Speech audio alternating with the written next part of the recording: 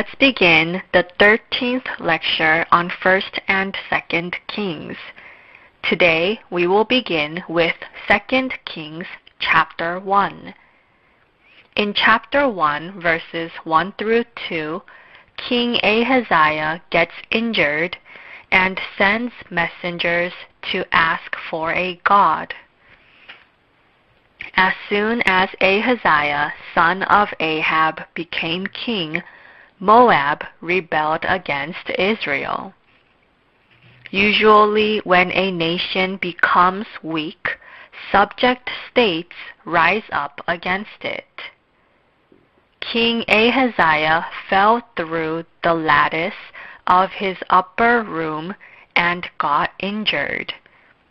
He should have repented and prayed to God in times of trouble, but instead he sent messengers to ask Baal-zebub, the god of Ekron, if he would recover from his injury.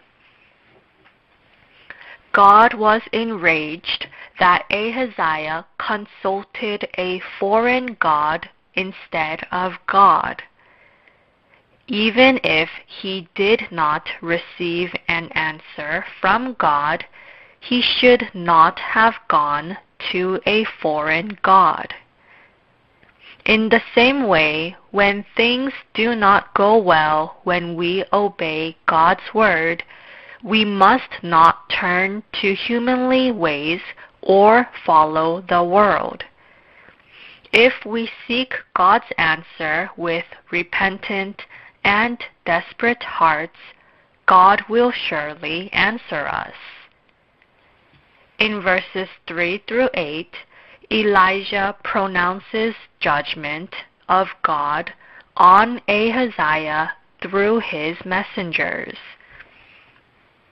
Elijah rebuked the messengers and told them that the king would not rise from the bed and would die. The messengers feared God, returned to the king, and told him exactly what they heard from Elijah. They returned in the middle of their journey to carry out the king's command after they heard the words of Elijah, and we can see how great Elijah's authority was. The messengers reported to the king exactly what they heard from Elijah. After hearing the report, King Ahaziah realized that the man was Elijah. Elijah had a garment of hair and had a leather belt around his waist. From verses 9 through 15a, 3 captains, each with 50 men, go up to Elijah. Even after the king heard the word of punishment from God, he refused to repent and ordered the captains to capture Elijah. When Elijah prayed, fire fell down from heaven and consumed the captain and the 50 men. Elijah was a man of God who moved according to God's commands. To attempt to capture a servant of God was the same as opposing God. Those who try to capture a man of God will surely receive judgment. Fire symbolizes judgment.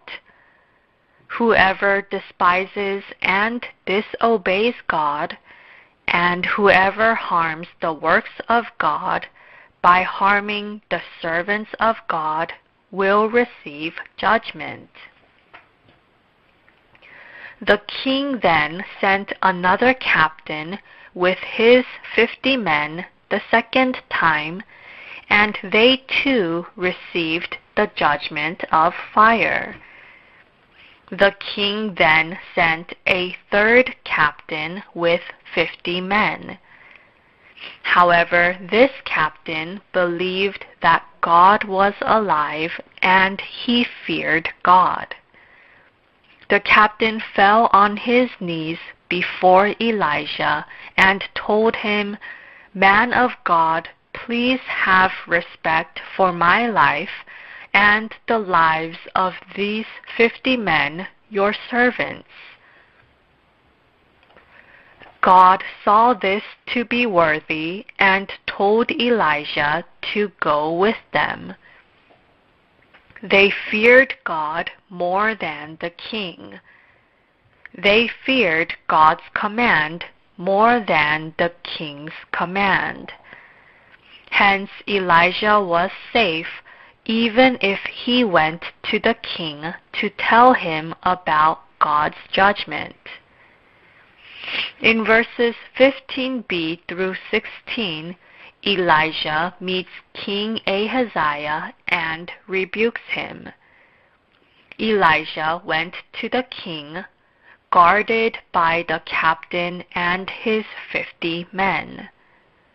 The soldiers who went to capture him became his guards. Elijah rebuked the king for sending messengers to ask for Baal-zebub, the god of Ekron, and declared that he would die on that bed, as God told Elijah. Elijah received God's command and boldly rebuked the king, and he prophesied that judgment would be on the king. In verses 17 through 18, Ahaziah dies and Joram succeeds him as king. Because Ahaziah had no son, his younger brother Joram became king.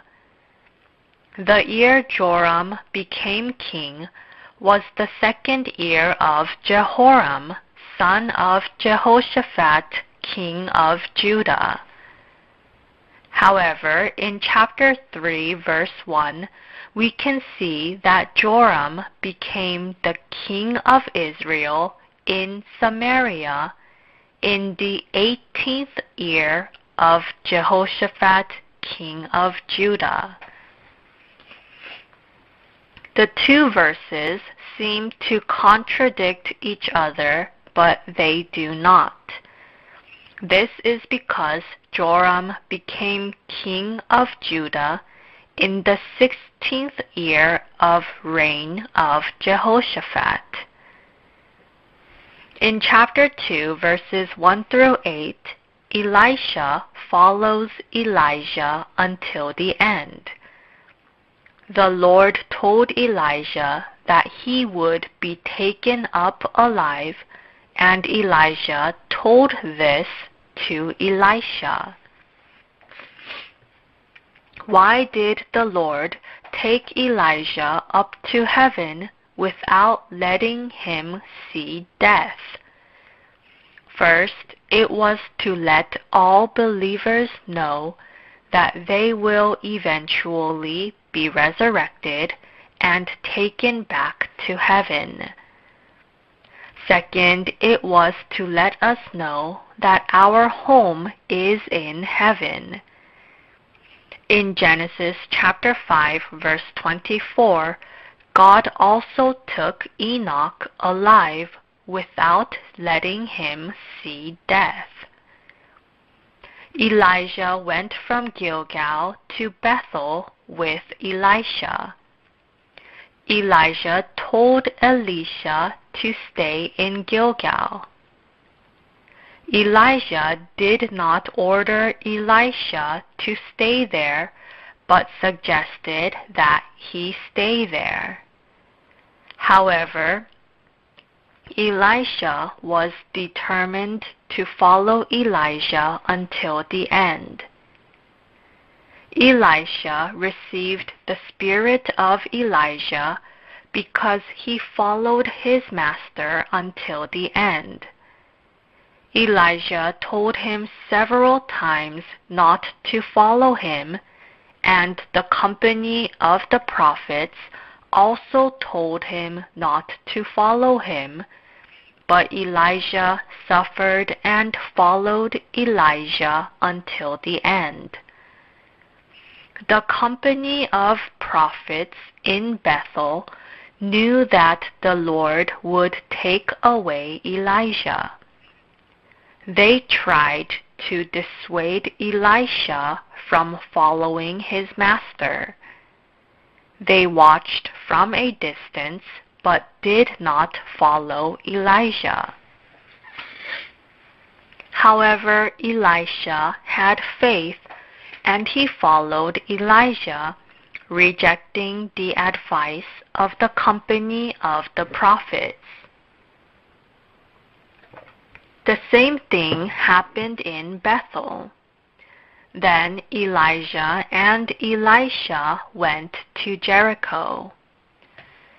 Elisha told Elijah the same thing in Jericho. The company of the prophets in Jericho tried to dissuade him just as the prophets did in Bethel.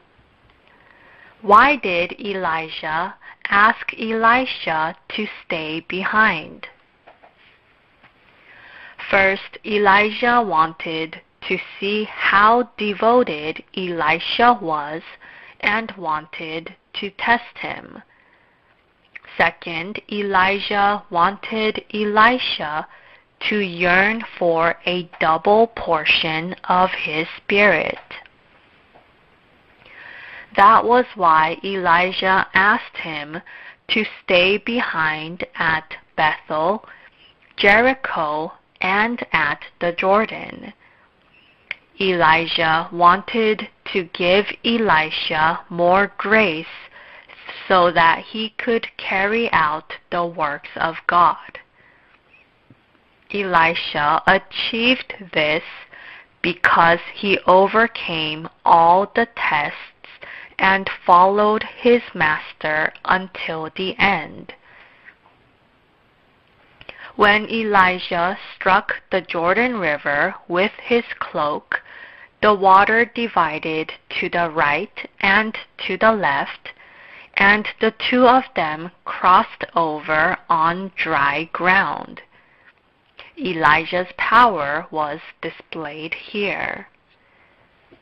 In verses 9 through 10, Elijah asks for a double portion of Elijah's spirit.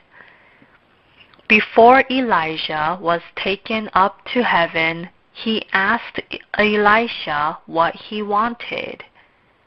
Elisha asked his master for a double portion of his spirit. Elisha may appear arrogant here, but he was not. This was because, first, the firstborn receives half the inheritance when the inheritance is distributed.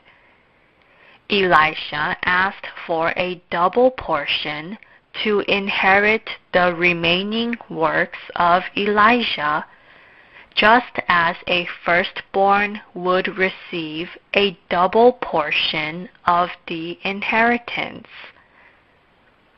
Second, Elisha's time was much more wicked than the time of Elijah.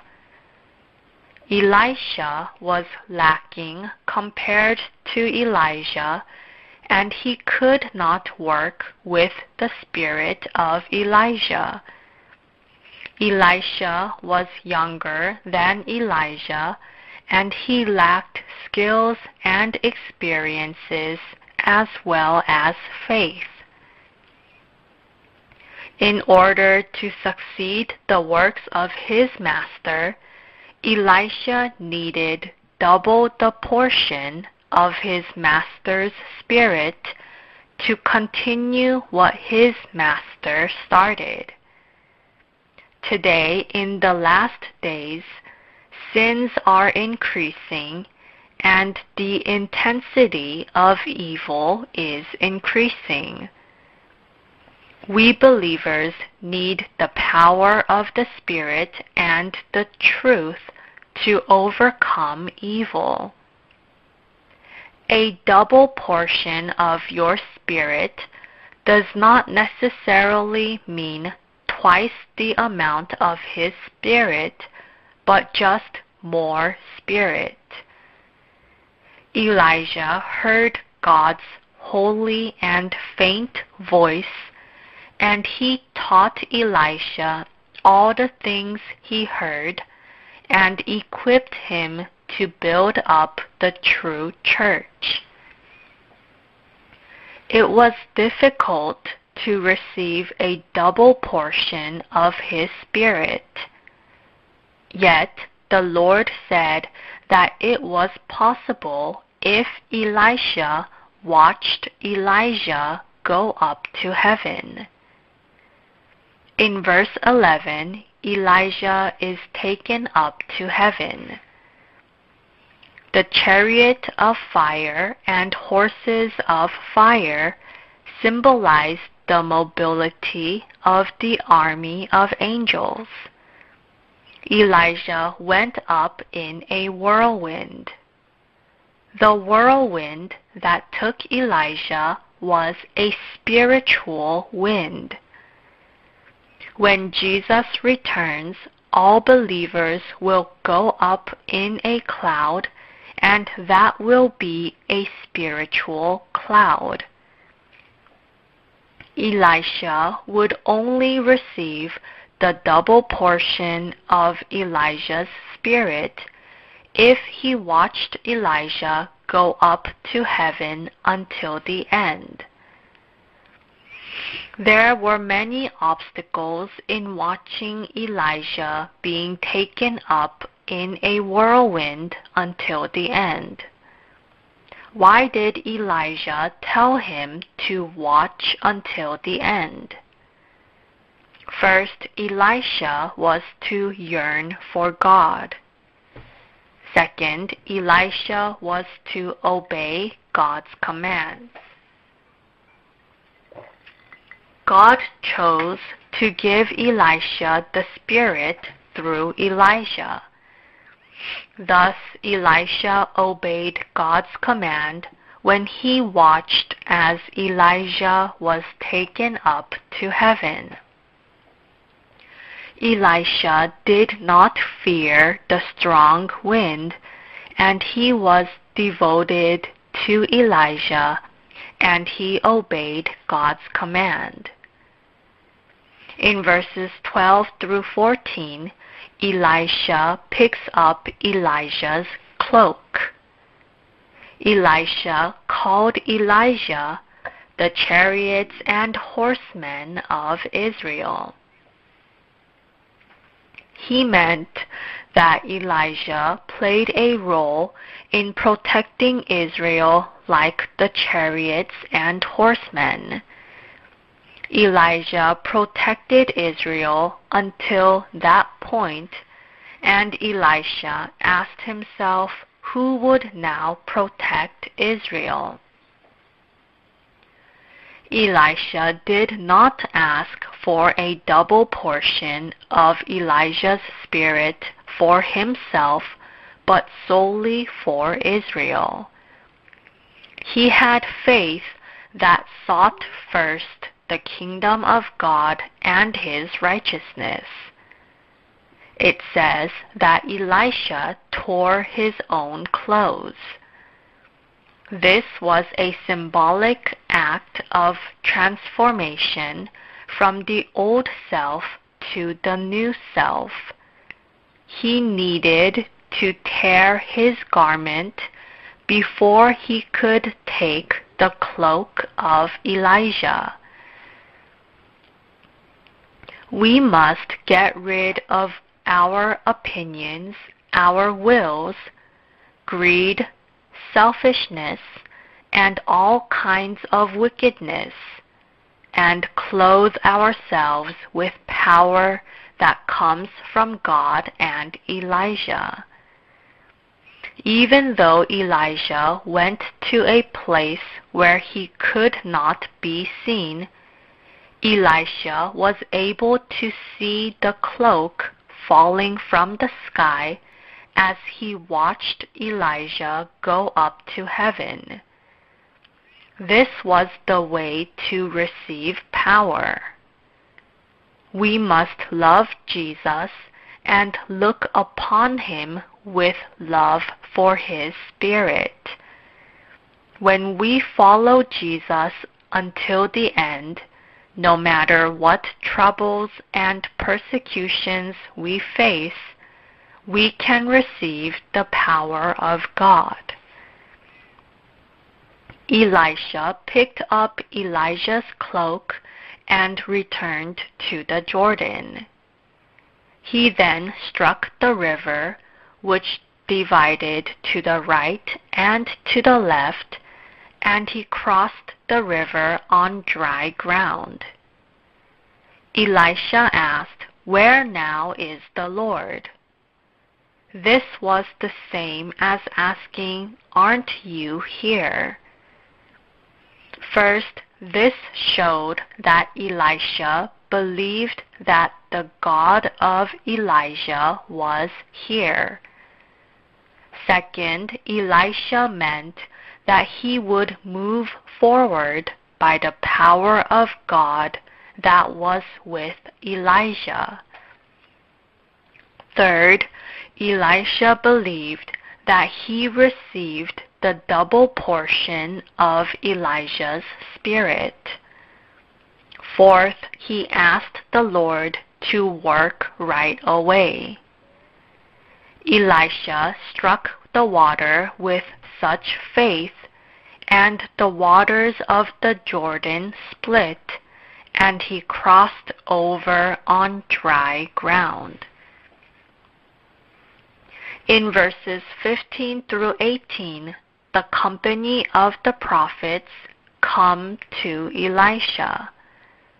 They previously opposed of Elisha following Elijah, but now they saw him divide the Jordan River and came to welcome him, knowing that the spirit of Elijah was now with Elisha.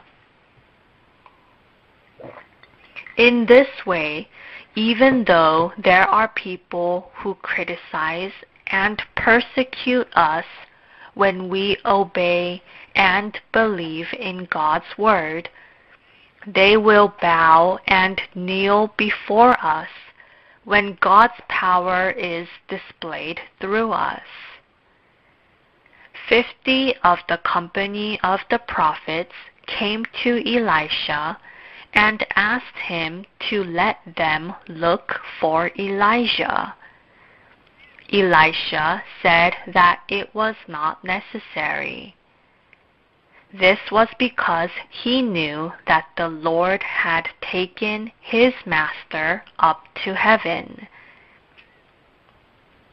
The company of the prophets saw it as well, but they did not understand God's will behind it. They did not believe in the power of God. The power of God could take Elijah to heaven. Elisha did not forcefully stop them from asking to look for Elijah. Their request was a faithless act, but Elisha did not stop them. Elisha did not stop them because he knew that they needed to go and see for themselves to believe that Elijah was taken up to heaven. The prophets went around looking for Elijah, but failed to find him and returned to Elisha embarrassed. Lack of faith in the works of God will result in embarrassment and rebuke from God. In verses 19 through 22, the bad water turns into good water. The land of the city of Jericho was well situated, but the water was bad and the land was unproductive.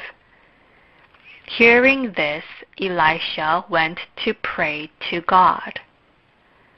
God gave him a solution, and it was to throw salt in a new bowl.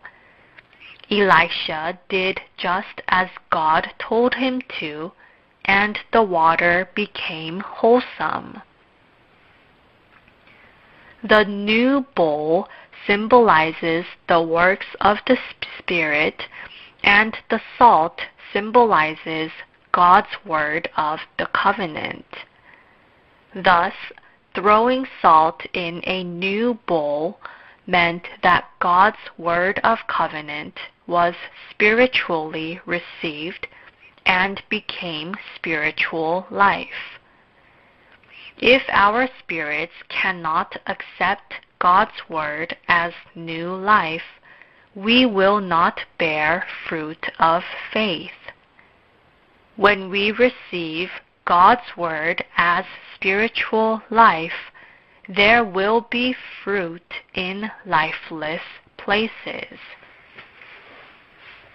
In verses 23 through 25, 42 kids who jeer at Elisha die. When Elisha was on his way to Bethel, some youths came and jeered at him. "Go on up, you bald head. Go on up, you bald head." Elisha called a curse on them, and 2 bears came out of the woods and mauled the 42 youths.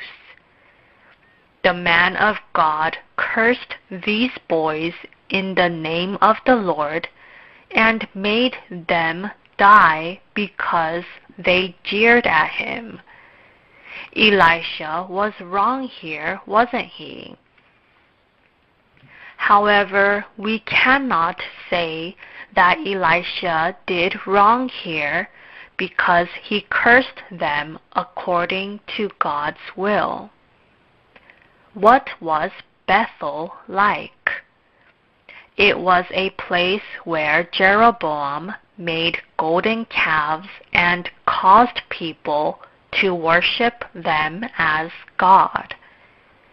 Elisha told the people that it was wrong to serve golden calves, and the people of Bethel hated him for it. The adults hated Elisha, and the children took after them and jeered at the man of God. In this way, when adults jeer at and exclude a servant of God, their children will take after them, and their children will receive punishments before them. Blessed are those who respect and welcome servants of God. Elisha then went to Mount Carmel from Bethel, and then from there he returned to Samaria. Elisha prayed and spread God's word. In chapter 3, verses 1 through 3, Joram becomes king of Israel and gets rid of the sacred stones of Baal. Ahaziah, the son of Ahab, died after 2 years of reign, and his brother Joram succeeded him as king and reigned for 12 years. Ahab made many sacred stones, and his son Joram got rid of them. Although Joram did good things, he was not able to turn away from the sins of Jeroboam. Joram worried that the people would return to Judah after serving God in Jerusalem, and thus he walked down the same sinful path of Jeroboam.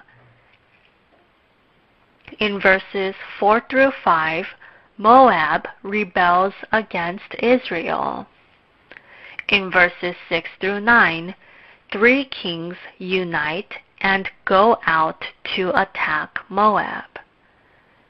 Because the king of Moab rebelled against Israel, Joram, king of Israel, planned to attack Moab, and he suggested that Jehoshaphat, king of Judah, join him.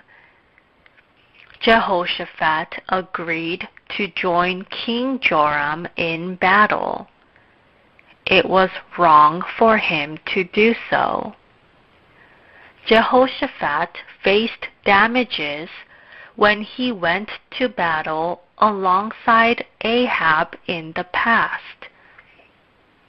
Jehoshaphat could not stay strong in the truth, and he compromised with unrighteous powers.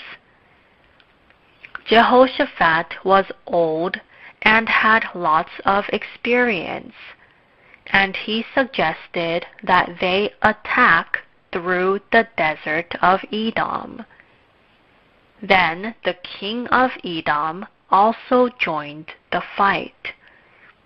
They marched for 7 days, but there was no water for the army and the animals. All of them were about to die of dehydration. This was God's punishment. In verses 10 through 19, 3 kings go down to Elisha. Jehoshaphat called on the name of God in times of hardships, which shows that he may have served God. However, he did not properly serve God, and he did not know the truth. Joram blamed God for the trouble, but Jehoshaphat sought the prophet of the Lord. One of the officials said that there was Elisha who used to pour water on Elijah's hand. Hence, the 3 kings went down to Elisha. King Jehoshaphat received Elisha's rebuke. Elisha knew that Jehoshaphat had faith, and thus Elisha took notice of them and told them how they would be able to live. Elisha received the word of the Lord and told it to them. They were to dig ditches in the waterless valley. They were to dig ditches, and God would fill the valley with water. Water from God symbolizes God's grace. It also meant that God would give them victory over their enemies. In verses 20 through 27, the 3 kings unite and defeat Moab, just as Elisha prophesied. Just as Elisha prophesied, the water came down and filled the land with water. 2 days later, in the morning, when the Moabites looked over Edom, they thought that the valley was filled with blood. The Moabites knew that there was no water in the land, and when they saw the water, it looked red like blood, and they thought it was blood. Then they went to the camp of Israel to plunder them. Then the Israel army attacked the Moabites and defeated them. War is in the hands of the Lord, and the numbers of armies do not determine victory. They can only win when God allows them to win.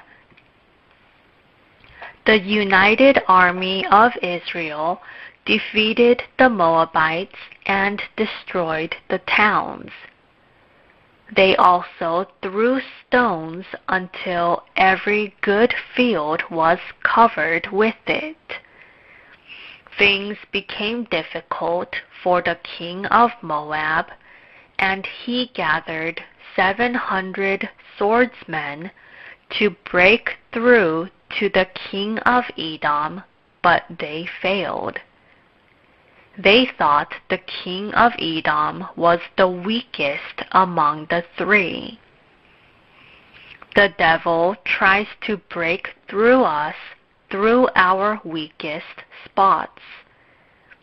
In his desperation, the king of Moab sacrificed his firstborn son to the god of Moab. His son who was to succeed him as king. What is more important than victory is one's attitude after. We must begin with humility and end with humility. We must not lose our guard when things go well, and we will be ruined if we believe that things happen by our works. When things go well, we must be humble and believe that it was all God's work, and we must give glory to God. With this, we will conclude the 13th lecture on 1st and 2nd Kings. Thank you.